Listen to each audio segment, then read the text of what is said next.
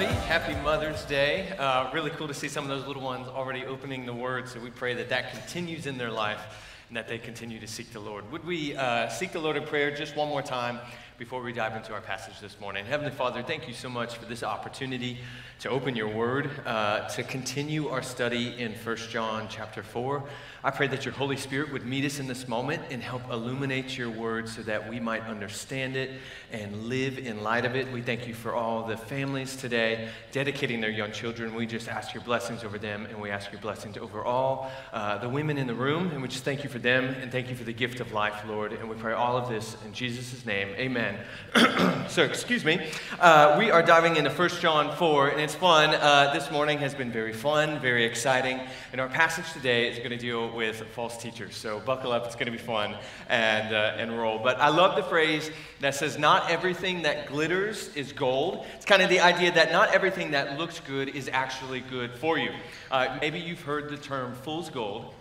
And you can read all these stories of these treasure hunters and explorers who would find what they thought was gold, and they would load their ships up with hundreds of pounds of what they thought was their new fortune and their new lot in life, only to return home to find out that they had only discovered fool's gold. It was just a mineral in a rock that looked like gold. It had the appearance of gold, but sadly was not the true treasure that they thought it was. I bring this up because since Genesis 3, humanity has found themselves in a war that is going on. It is a war between the kingdom of God and the kingdom of Satan, and this has been going on for a long time. And in the Christian world, we use the term spiritual warfare to describe this battle. And this is a battle that we all find ourselves in. Satan and his demonic forces, their goal in this life is to kill, steal, and destroy. A simple way of thinking about it is they are trying to take as many people with them to hell as possible.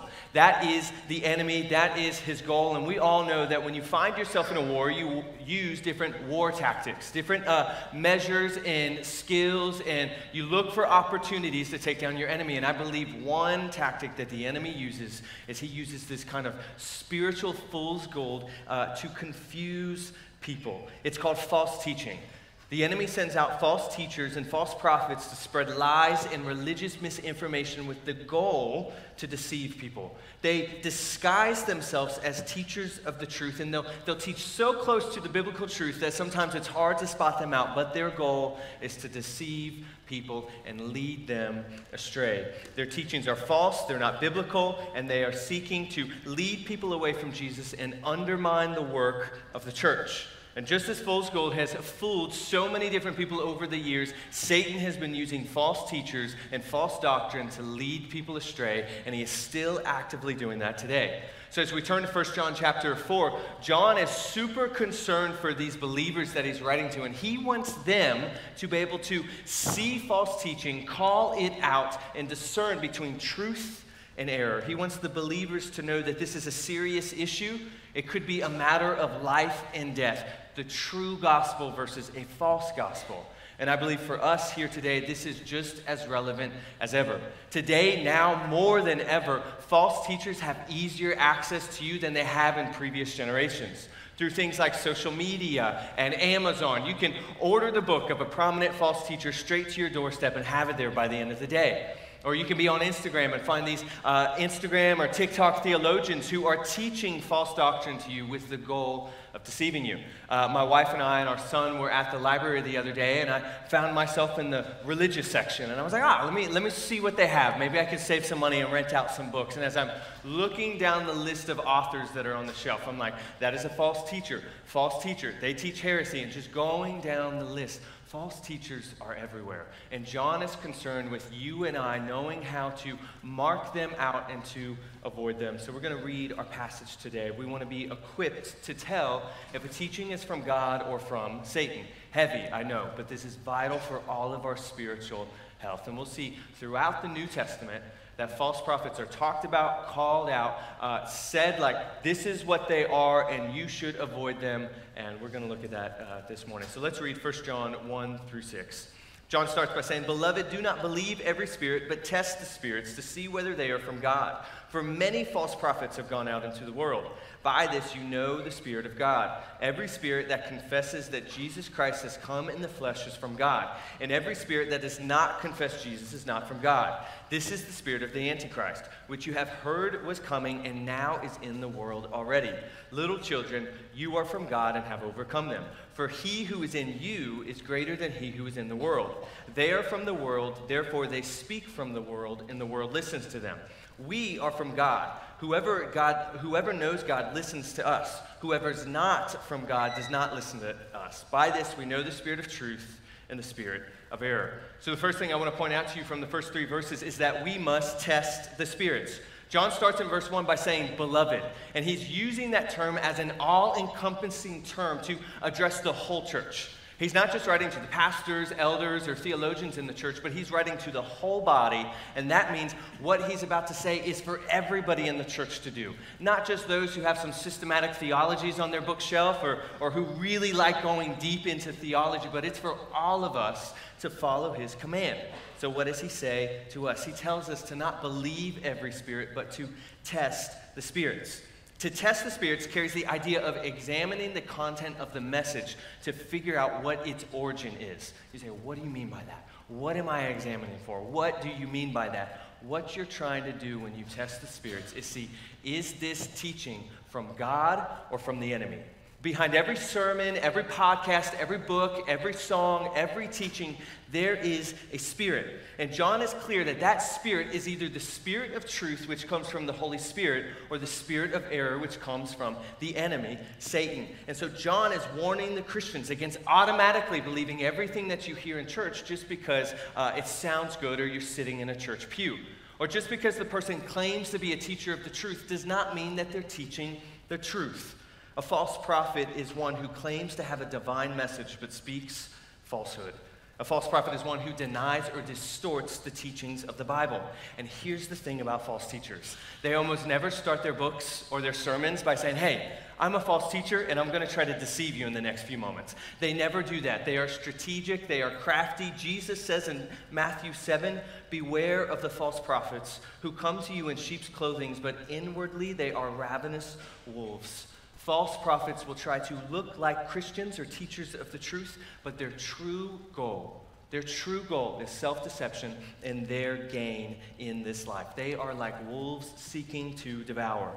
2 Peter 2 says this, but false prophets arose among the people, that is the people of Israel, but just as there will be false prophets among you, who will secretly bring in destructive heresies, even denying the master who bought them, bringing upon themselves swift judgments. And many will follow their sensuality, and because of them the way of the truth will be blasphemed. And in their great greed they will exploit you with their false words. Their condemnation from long ago is not idle, and their destruction is not asleep. False prophets are present and they are dangerous. So John says we must test the spirits. You might be sitting here. Great, good. How do we do that? I want to offer 4 ways that you can do this, 2 from the Old Testament and then 2 from our passage today. When you look at the Old Testament in the book of Deuteronomy, there are 2 tests given to see if a person is a false prophet or not, to test the spirit behind a teaching. The first one is, does the prophecy come true? Does the prophecy come true? Deuteronomy 18, 21 and 22 says, if you say in your heart, how may we know that the Lord has not spoken? So how do we know that this is not from the Lord? Verse 22, when a prophet speaks in the name of the Lord, if the Lord does not come, or if the word does not come to pass or come true, that is a word from the Lord that has not been spoken. The prophet has spoken presumptuously, you need not be afraid of him. So he's saying, the Lord is saying here in this passage, if someone prophesies, if they make a claim and it does not come true, then that means that person did not speak for the Lord. We saw this in COVID. There were a lot of very popular teachers who made prophecies at the beginning of the pandemic. They said things like, the Lord told me that this is going to end in a couple of weeks and no more than 5,000 people are going to die. Well, we know from what happened that that's not true. They proved themselves to be a false teacher, or not speaking politically in any way, but there were many people who went to Facebook, and during some of the turmoil and the election and some of the controversy, some men got on Facebook and they were like, I'm predicting that in the next coming weeks, President Trump will regain his presidency. That didn't happen. So therefore, they are a false teacher. They've proven themselves to say they're speaking on behalf of God, but they lie because it did not happen. It did not take place. I was on Instagram the other day and just scrolling through reels, probably not a great place to spend a lot of your time, but I get this really just stupid reel. It's the best way to describe it, but this man gets on there and he's like, the Lord told me that your financial breakthrough is coming this month. So all you have to do to claim it is comment down below, I claim it.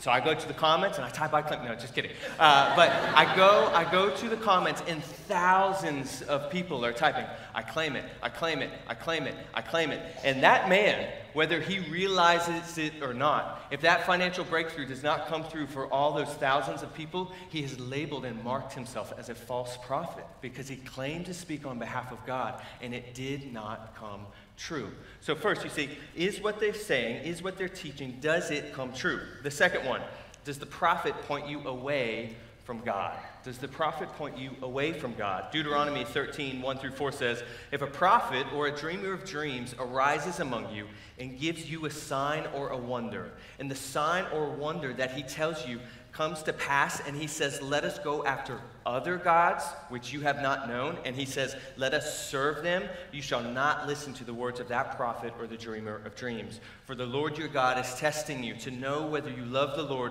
with all your heart and with all your soul. I think that passage is very interesting because you notice he doesn't deny that signs and wonders can come from another source. He says if someone comes to you and they perform signs and wonders, but they point you away from the Lord, that they are not from the Lord, that they are not teaching from the Lord, that they are not operating out of the power of the Holy Spirit, but from some other source. One writer says Christians need to be reminded that spiritual activity is not necessarily godly activity. You can think of Acts chapter 8, when there's the magician in the town who's performing all these signs and wonders and miracles, and he's gaining this following, and then he tries to purchase the power of the Holy Spirit because he realizes it's something that he does not have. He was operating out of some source of power that did not come from the Lord.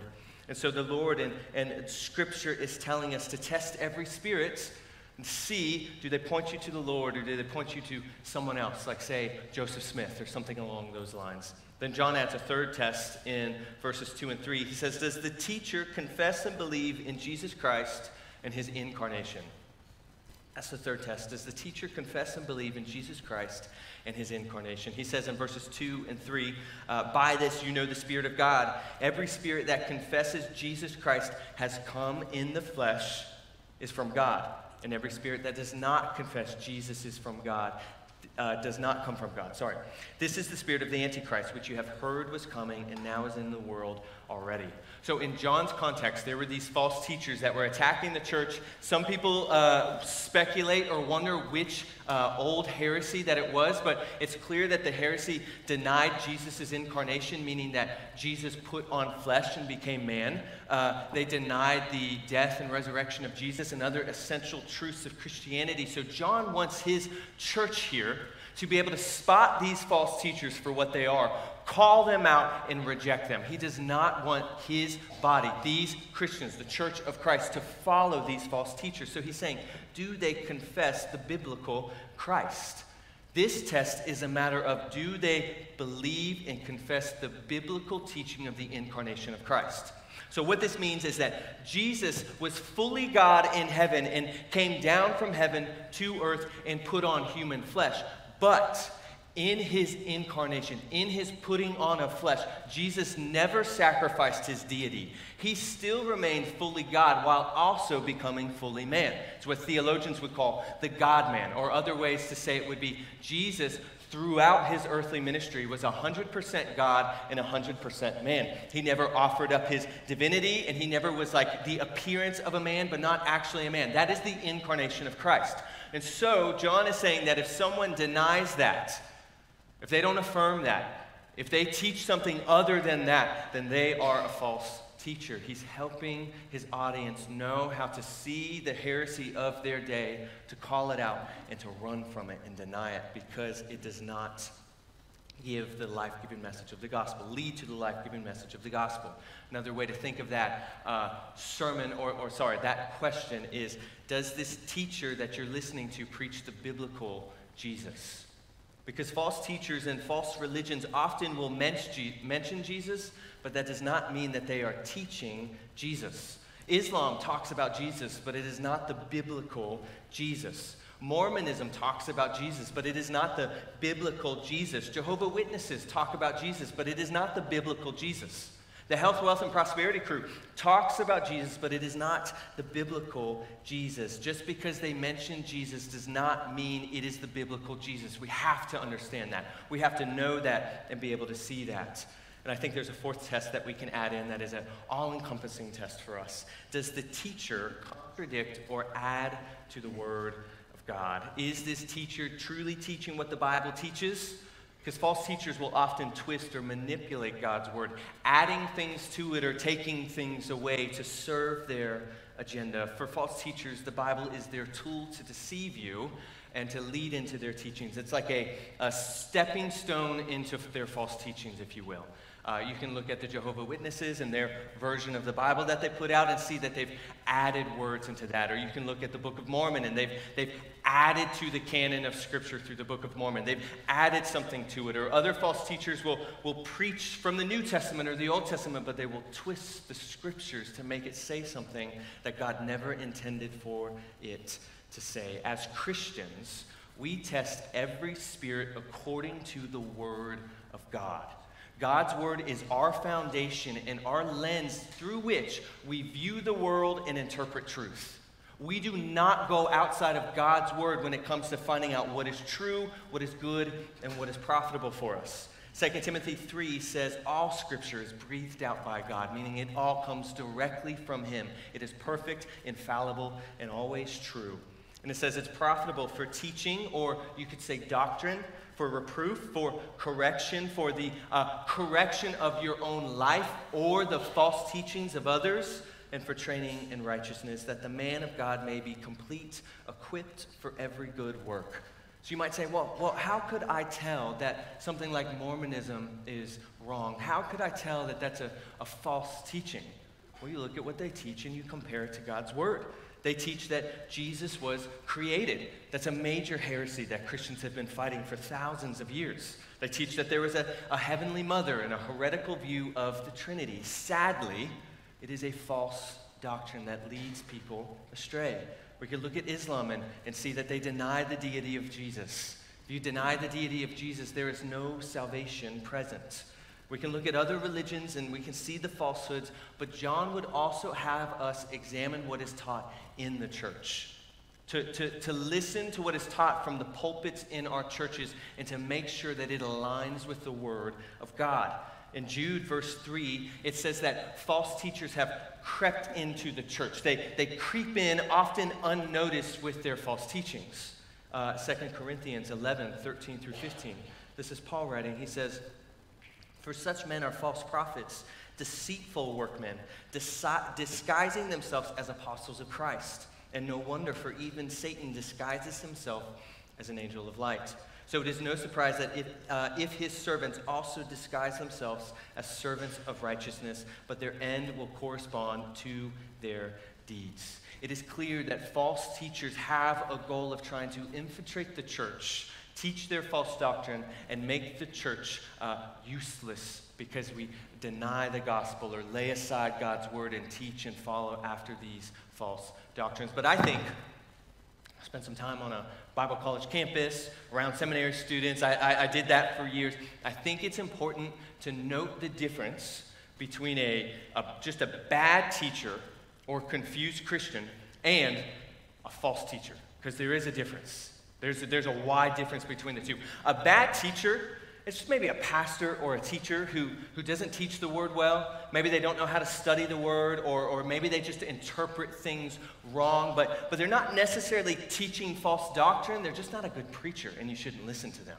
So there's that person. Then there's the confused Christian The person who knows the gospel, believes the gospel, is all good on that, but they're confused on some other matter, right? They just get it wrong somewhere else. And so it wouldn't be right for you to be in your life group or your small group and you know, someone teaches something false and you pull them aside afterwards and like, how long have you been serving the enemy, right? Like how long have you been that's not a false teacher. And I just want to be careful about not calling a bad teacher a false teacher, because to label someone a heretic is a serious thing. And so we should be careful about that. But then there's the false teachers who are over here with the whole goal of deceiving people. The whole goal of leading people away from Jesus and undermining the church. And those men and those women deserve the title and should be labeled like that, should be called out, and should be pushed to the side and not welcomed in churches, because they are sent from Satan to destroy the church. One author would say this: heretical teaching is nothing more or nothing less than a satanic attempt to get people to believe a lie. He would go on to say that false teachers are a mouthpiece of Satan. So we want to be careful to not flippantly label a brother or sister a false teacher, because that's dangerous, and you might bring God's judgment on you if you do that. But we also want to make sure that someone who's speaking for Satan, that would call them what they are, right? Do we understand that? Does that make sense? I hope it does. I hope it does. We should be careful to test the spirits. If you look at the end of verse 3, he says to test everything according to God's word, because the spirit of the Antichrist is already in the world. The New Testament makes it clear that these false teachers are already present. They've been around for thousands of years doing this work, trying to destroy the church. They're here. That's why we test the spirits, because those men and women are out in the world, sent out. So we test the spirits. We must know our faith, know the word, so we can test the spirits and understand that not everything spiritual is from the Holy Spirit. Not everything that glitters is gold. But let's move to point two. Point two, so we have overcome the evil one. That's what I want to point out. We have overcome the evil one. Excuse me. So maybe there's part of you that is a little fearful, right? Maybe you haven't heard teachings like this. You're like, geez, like, is Satan after me right now? Well, yes. But I want to encourage you with the truth, because our strength in this battle does not come from us. Because, yes, Satan is powerful. Yes, he has demonic forces. Yes, he sends out false prophets. But John says this in verse 4. He says, little children, you are from God, and you have overcome them. For he who is in you is greater than he who is in the world. There is victory in this battle, because the one who is inside of us is greater than the one who is in the world. You say, who is the one in the world? He's talking about Satan. He's talking about the enemy. And the one inside of us is the Holy Spirit. All who are Christian are indwelt by the Holy Spirit. And the Holy Spirit is just as much God as the Son and the Father. He's existed for all of eternity, was present at creation, and will reign forever and ever in the Holy Spirit. That one part of the Godhead lives inside of you and I. So our power over Satan, the demonic forces, and everything else, it doesn't come from our strength and wisdom, but it comes from the resurrection of Christ and his defeating of the powers that be, and then our continual ability to crush the enemy, to push back darkness, to fight against Satan's kingdom comes from the Holy Spirit inside of us. So we need not be afraid, because the one who is in us is greater than he who is in the world. Amen? That's a truth that we can hold on to and cling to. But our text goes on, and it wants to help us understand the difference between Christians and those of the world. I love a good origin story, okay? I love origin stories, especially superheroes like Spider-Man. I mean, there's not really a better origin story than Spider-Man. Bit by a radioactive spider, gets all these superpowers. It's the best, right?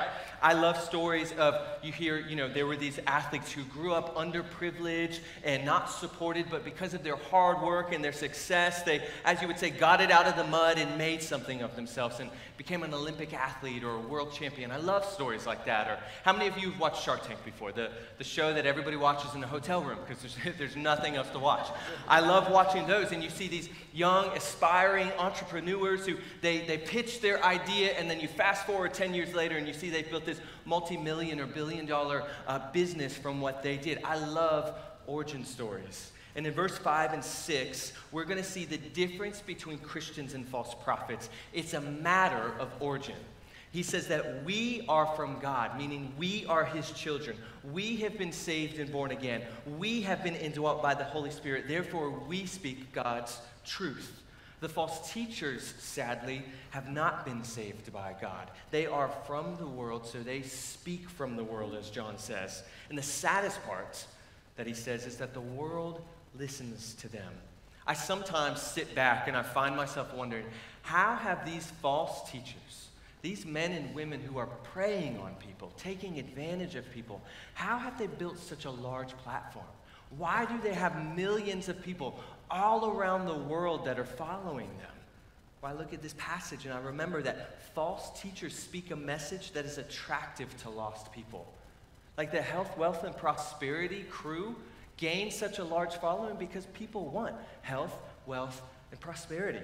One commentator says the world listens to those who speak its own language.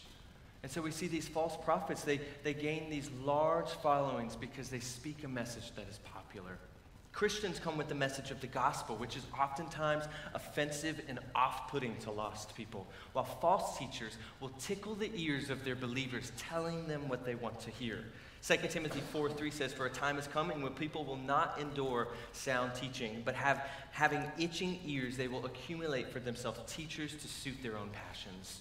That is why false teachers seemingly have such an easy time reaching large audiences, because lost people seek what they desire in their teachers. They seek out these people, and these false teachers prey on them and lead them astray. But even still, John encourages us to remember that we are God's children. Though the world rejected Jesus and the world rejects us, we carry on knowing that the victory has been won for us and that we are indwelt by the Holy Spirit, equipped for every good work that we need to do by the power of the Holy Spirit. And so as we begin to kind of, I'll say this for my students, because I say this all the time, we'll land the plane here in these next couple minutes. But I want to be practical, because I don't want to just say all of this, and I don't know if it'd be super helpful if I just went through all the people that I thought were false teachers, because there's so many, and I could get it wrong. But I read this article by a man named Tim Challies. He's an author, writer, YouTuber, does lots of good things, and his article was basically the 7 kinds of false teachers that we see in the modern day church. And so I hope to give these to you, for you to write them down, take them home, and then you, by the power of the Holy Spirit, can be equipped to discern and test the spirits on your own. But I do want to be clear, I can send you this article, but much of what I'm going to say is just taken right from him. So all credit to him. These are mostly not my words in this section right here, okay? So the first one that he mentions is the heretic. This is the person who teaches what blatantly contradicts an essential teaching of the Christian faith. They sometimes contradict a truth taught in Scripture by either just not teaching it, taking it away, or adding something to Scripture. So this is someone who teaches heresy, an unbiblical view on an essential truth of Christianity, like the gospel, like the deity of Jesus, like the Trinity. They've taken an essential truth and they twist it, they manipulate it, and turn it into a false teaching. Then there's the charlatan. This is the one who uses Christianity as a means of personal enrichment. They use people as a tool for their personal gain, right? Their teachings often at the root of it have their own personal bank account. They are fleecing the flock and growing their audience for their own good. This would be like the health, wealth, and prosperity group, the kind of live your life now or live your best life now attitude, or the sow 10, get 100. You give 10% to me and God's going to give you 100-fold back. The kind of teaching that has taken millions, if not billions of dollars from non-suspecting people. So there's a charlatan. Then there's the prophet. This is the person who claims to be gifted by God to speak fresh, new revelation that goes outside of Scripture. They package it as a new authoritative word of prediction or teaching or rebuke or encouragement, but they don't function from the spiritual gifts, but they lie and manipulate. Think Book of Mormon or something like that. It's a new prophet who's speaking a new word that goes outside of Scripture. Then there's the abuser. This person uses his position of leadership to take advantage of other people. They claim to be tending and caring for the flock, but they really just care about hurting people and using people to gain from them. So there's the abuser. Then there's the divider, the person who uses false teaching to disrupt and destroy the church. We see this in many denominations today that are fractioning and breaking apart because false teaching has been brought into the church to remove the gospel and make the church useless. So the divider is trying to get inside of churches and denominations and boards, and he's trying to teach false doctrine to divide the church, because if the church is fighting each other, then we're not focused on our mission of taking the gospel to the lost, and then the divider has done what he seeks to do. Get them to fight inside so they never go outside and share the gospel. Then there's this guy, might not sound as dangerous, but the tickler, just as dangerous and just as bad. But he's a false teacher who cares nothing for what God wants and everything for what people want. They might teach only prosperity but never sin, or only heaven but never hell. They only preach what people want to hear, not what the Word of God teaches. They're like the 2 Timothy 4:3 kind of preacher, just teaching what people want to hear. Then there's the speculator. This is the person who speculates with novelty or originality. Instead of focusing on God's word and teaching God's word, they'll focus on predicting an election or some obscure end-time prophecy, and they only talk about these new things, these random things that don't matter, and they toss aside the bulk of the Bible's content and weight and emphasize things that really don't matter to lead people astray and to distract from the gospel. So you could take that list, courtesy of Tim Challies, and use that to test the spirits, to equip yourself to see what is right and see what is wrong. I believe, as we end this morning, that those who are uninformed or stagnant spiritually are those who are most in danger of one of these false teachers. False teachers often will attack and go after those who have strayed from the pack. And what I mean by that is, if you are outside of Christian community, if you don't have brothers and sisters speaking into your life, if you're not actively involved in a church or surrounded by people that are grounded in the Word, you are one of the most opportune people for a false teacher to come along and sweep away into their false teachings. I believe God's given us the church for so many reasons, but one great reason is the community and the shepherding that it provides. That you would be surrounded by other brothers and sisters who are kind of shoulder to shoulder, locked arms with you, shield to shield, guarding each other from sin, from false teachings, from the ways of the world, and we would all protect ourselves and stand strong together, going into battle. Arm in arm, shoulder in shoulder, shield to shield, looking at the false teaching, calling it out, looking at sin, calling it out, looking at the ways of the world, the lust of the eyes, the lust of the flesh, calling it out and helping each other grow in Christ-likeness. We have the church for so many reasons, but I believe that would be one of them. And so maybe you're listening to a new teacher, you find this new book, and something just seems off, but you can't pinpoint it. Send it to some of your brothers and sisters. Say, hey, would you listen to this guy? Would you read this lady? Would you tell me what you think? Or maybe you're like, man, I just got saved. I don't know who to listen to. I don't know how to test the spirits. I barely even know what I believe about Christianity.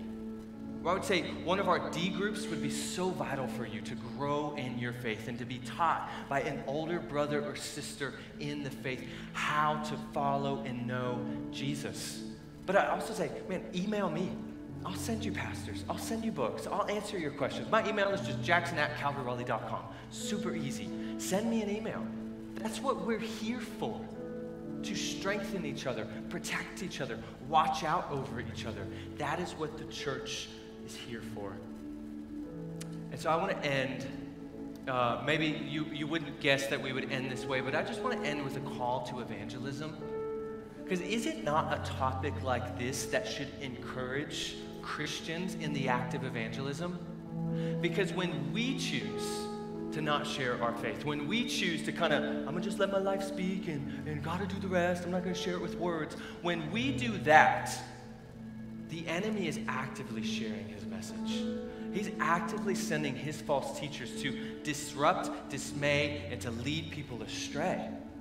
And so for us, when we choose not to share the gospel, we allow the kingdom of darkness to grow its hold in our culture while we have the good news, but we keep it inside. We keep it bottled up. We have the message of life, but yet we just kind of sit back and we let the enemy have his way in our culture. I was walking around downtown Fuquay the other day, and I was pushing my son in the stroller, and we turned the corner, and there's two Jehovah Witnesses with their little stack of information and Bibles and booklets ready to evangelize, ready to lead people astray, whether they realize they're doing that or not. Or lately, more in our area, I've seen more and more Mormon missionaries on their bikes and in their cars, traveling around with great zeal and determination, sharing what they think is the gospel, deceiving people. And so for us as Christians, those with the truth, we must share the gospel message. Anytime the gospel is shared and someone comes to faith in Jesus, the hold or the grip of darkness in our world gets smaller and smaller and smaller, because that's one more person that's in the world with the Holy Spirit. And so you and I as Christians have the gift, the ability, the privilege, and the calling to push back against darkness. Because we'll be the first ones to go to social media, first ones to go to Facebook, first ones to complain, oh man, our culture, so bad, so evil, it's just falling away. But then we won't go out and share the gospel. We won't evangelize our workplace. We won't catechize our kids and lead them in the way. Look at all these false religions. We look at Islam, and they're growing rapidly, because Islam's discipling its kids in their way. But we don't do that. Except my beautiful parents that were on the stage today, right? We'll let our kids go to sports all the time, or skip out on church, or we'll just be like, well, I just want them to figure it out on their own. I don't really want to preach to them too much. I get that. But if we don't lead our children in the truth, in the gospel, who will? You can't trust me or another staff member or a small group leader to do it. It is our job to evangelize our families, our workplaces, our neighborhoods, our cities. And so I would just encourage you with the great truth that he who is in you is greater than the one in the world. So the power that the false prophets operate from compares not to what you have inside of you through the Holy Spirit. So would we, as the collective body, go out and share the gospel? Go out and live on mission. Our church statement, together we declare the gospel. That's it, right? I got it a little wrong, right? Nah, it's okay. You guys get it. You guys get it. I'm just the youth pastor. Just the youth pastor. Let us do that as the body. And so maybe in our time of worship, as we enter into that, maybe someone's on your mind. Someone who's lost, someone who doesn't believe the truth. Maybe you're just overcome with the weight of spiritual lostness. Would you seek the Lord? Would you seek others? Seek his face, ask him for strength, for courage, for boldness to share the gospel. So I'm going to pray, then we're going to sing, and Pastor David's going to have some final words for us this morning. So let's seek the Father.